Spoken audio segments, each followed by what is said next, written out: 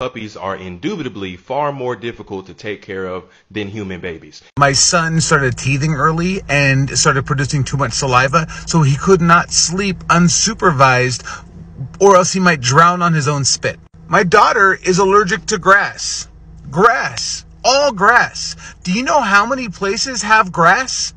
All of them. All of the good places have grass. My toddler, who hasn't ridden in a car a lot because of the pandemic, started projectile vomiting over the entire car as we sat in a drive-thru. And for those of you that don't know, toddler vomit is not like baby vomit. It's like adult vomit. It's bad. I still smell it. On an airplane, my son's diaper exploded. And I don't mean like leaked. I mean exploded.